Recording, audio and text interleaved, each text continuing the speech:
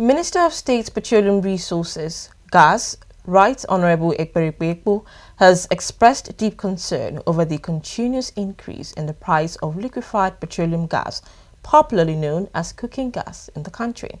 Honorable Ekpo stated this during a meeting with stakeholders to address the skyrocketing price and its attendant hardship on Nigerians.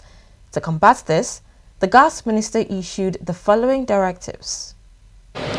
Recall that in November 2023, I set up a committee headed by the S of NNDPRA to address this issue of escalating price of cooking gas.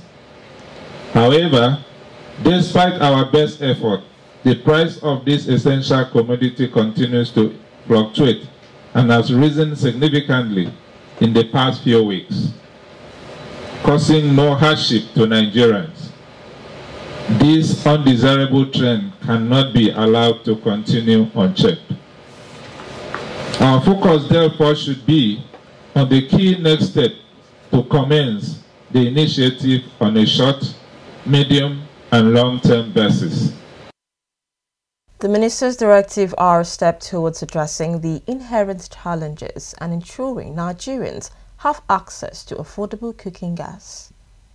It's my expectation that these deadlines will be met and our people will soon begin to give some relief from the current high cost of cooking gas, which is essential to their well-being, in line with the aspiration of President Tinubu's From Gas to Prosperity, Renewed Hope agenda. Let us also be cognizant of the Yuletide period that is around the corner, as I do not want the masses to be subjected to additional hardship. So please, let's ensure we have a fruitful deliberation towards achieving the above. Thank you. God bless the Federal Republic of Nigeria.